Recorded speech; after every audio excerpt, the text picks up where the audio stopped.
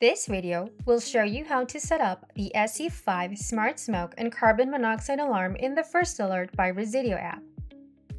Before mounting the alarm, download and install the First Alert app from Google Play or the Apple App Store. Create an account and sign in.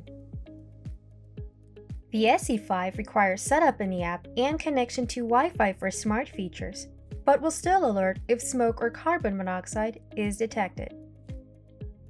Follow the instructions in the app to complete the device install and setup.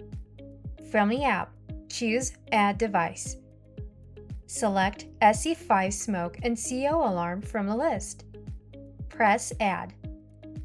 Remove the Battery tab to wake up the device. Press Next. Press Next to scan the QR code located on the side of the alarm. Make sure the LED ring is pulsing blue. Press Next to configure the alarm location and room.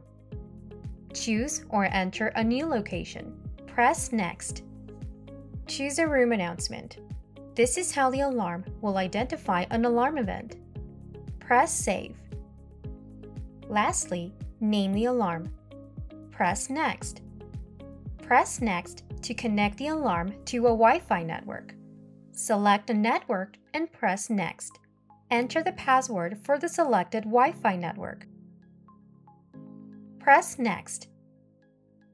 Check the box to acknowledge how the alarm will communicate with the cloud.